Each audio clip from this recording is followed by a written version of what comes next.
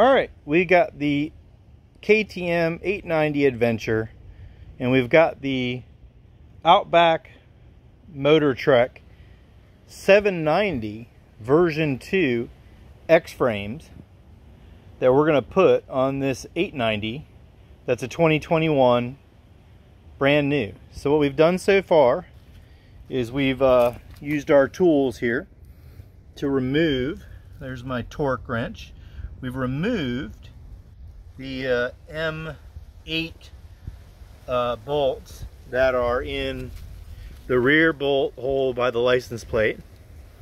This is going to be our middle one. We didn't take anything out of that. And then we have used the torque wrench to remove the bolt that was in that hole right there.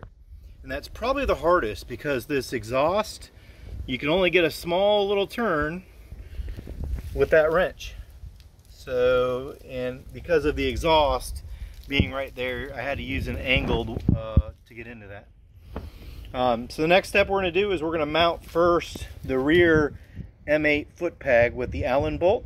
Then we're going to do the one by the license plate with the M8. And then lastly, we'll do the side with the side handles and connect this on here and see how well this fits. But so far it looks like it's going to work out, and we'll go from there.